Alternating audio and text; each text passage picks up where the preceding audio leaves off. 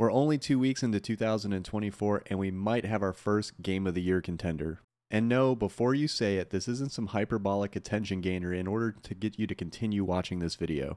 Prince of Persia: The Lost Crown is incredible in many ways, and it is the best addition to the franchise since the Sands of Time. What's up everybody, it's RYZEN. Welcome to the first video of 2024. This is my review of the Prince of Persia: The Lost Crown. If you're a fan of action RPGs and Soulslike, then you've come to the right place. I have builds, guides, strategies, and more. Make sure to hit that subscribe button. Subscribing is the best way to support this channel. And by the end of the video, if you found it helpful or entertaining, make sure to hit that like button. Going back to the franchise's roots, The Lost Crown is a metroidvania 2D side-scroller. And just like a lot of games in the genre, it has some Souls-like elements too. But don't worry, this definitely feels like a Prince of Persia game. The story revolves around Sargon, the warrior of the Immortals, an elite group of Persian soldiers. The Immortals are sent to Mount Kaf on a mission to find the kidnapped prince and discover the mysteries of Mount Kaf. Since this is a spoiler-free review, I won't go too much into the story. But being vague, I found it to be pretty solid. As you progress through the game, you'll find new weapons and get the ability to upgrade them through the blacksmith. You'll be able to fine-tune your playstyle through the game's amulet system. Amulets grant you new abilities and buffs. For instance, the ability to recover health after a successful parry, you can increase your max health, you can increase your melee damage in the air, or give yourself more arrows for your bow. Each amulet comes at a cost, so you're going to have to choose wisely with your point allocation. Sargon also has unique special abilities known as Athra Surges. Think of Athra Surges as Sargon's ultimate abilities. Each ability has a different cooldown time, and they are activated by performing a perfect parry. Each surge has its own stylistic animation, and they all look awesome. The game's combat system is honestly the selling point for me. The controls feel fluid and responsive, and something that I'm really big on is parrying, and the parry system in this game feels great. With the addition of Sargon's bow, the game allows for a variety of different ways to approach every fight. You can hack and slash, duck and dodge, counterattack, use your bow, create all sorts of mix-ups. Really, creativity is your only limit. The game also has a good variety of enemies. As with many other games in the genre, each enemy requires a certain way of approaching the fight. For shield enemies, for instance, you have to sneak behind them. For aerial enemies, you have to attack them with your bow. Some enemies require you to counterattack them with a parry, so it's not a complete hack and slash. Mount Kaf's level design is impressive. The settings are designed beautifully and are uniquely challenging. While many of the obstacles are something that you've probably seen in other games before, they are very well executed. They require finesse, timing, patience, and sometimes a well thought out strategy in order to complete. Plus, it's a really awesome feeling to make it through an entire run of an area without taking any damage. Speaking of challenging, the game has a lot of puzzles. It wouldn't be a Prince of Persia game without them. Sargon uses his bow to fire a special disc that hits targets and activates hidden platforms. You can also use your sword, air dash, and wall jumping abilities to progress through the levels.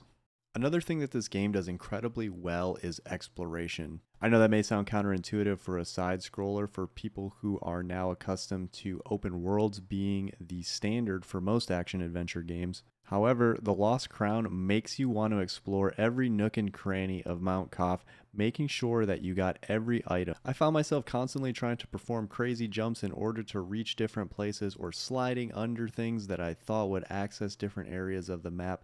I had a huge fear of missing out. Because I play so many games on this channel, I don't normally take the time to go and fully explore everything unless it's for an item that I specifically want. However, in this game, I always felt like there was something more in specific areas that I had to go explore. And you'll do a lot of exploring. The game's maps are absolutely massive. Unless you're a true perfectionist, you'll probably make it through the entire game without exploring every single part of the map.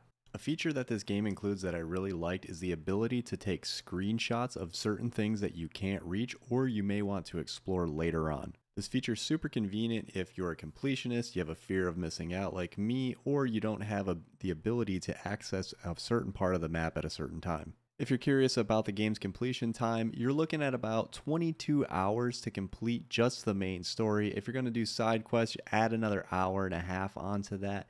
And if you're a completionist, it's going to take you roughly 27 hours. This is according to howlongtobeat.com. Obviously, it's important to keep in mind that these numbers are based on people who had early access to the game and will change once the game goes full release. Speaking of full release, the game will be available on Xbox, PlayStation, Nintendo Switch, and on PC. If you're a PC player like me, keep in mind that this game is not available on Steam. So that means that you're going to have to settle for using the Epic Game Launcher or using Ubisoft Connect in order to purchase and play the game. This is always an issue that's brought up in the PC world with the way that Ubisoft operates by not letting Steam have access to the game on release. It's especially unfortunate for people who own a Steam Deck because this game is perfect for the Steam Deck. This is a full price game coming in at $60 US for the standard edition and $70 US for the deluxe edition. There's a high level of replayability in this game, especially if you enjoy the exploration, you're a completionist, or if you're a person who likes a challenge. You can do no hit runs of this, you can do no death runs, you can do speed runs of the game. Lots of possibilities with it. Like I said at the beginning of the video, this is already a 2024 Game of the Year candidate.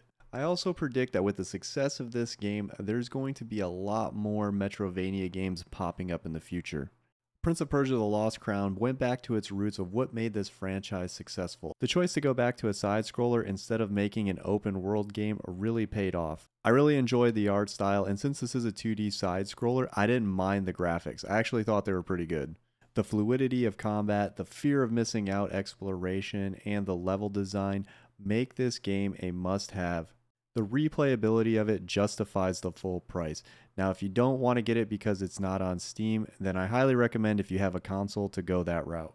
If you found this video helpful or entertaining, please make sure to hit the like button. Also, if you're not subscribed, which I don't know why you wouldn't be, make sure to hit the subscribe button. If you've played the game, leave a comment down below letting me know what you think about it, or leave me a comment letting me know whether or not you plan on playing the game. I also stream on YouTube, so if you're interested in watching me play Prince of Persia or any other action adventure or Souls-like game in the future, make sure to check it out. And a final overall rating, I give this game a 9 out of 10. I've been RYZEN, thanks for watching.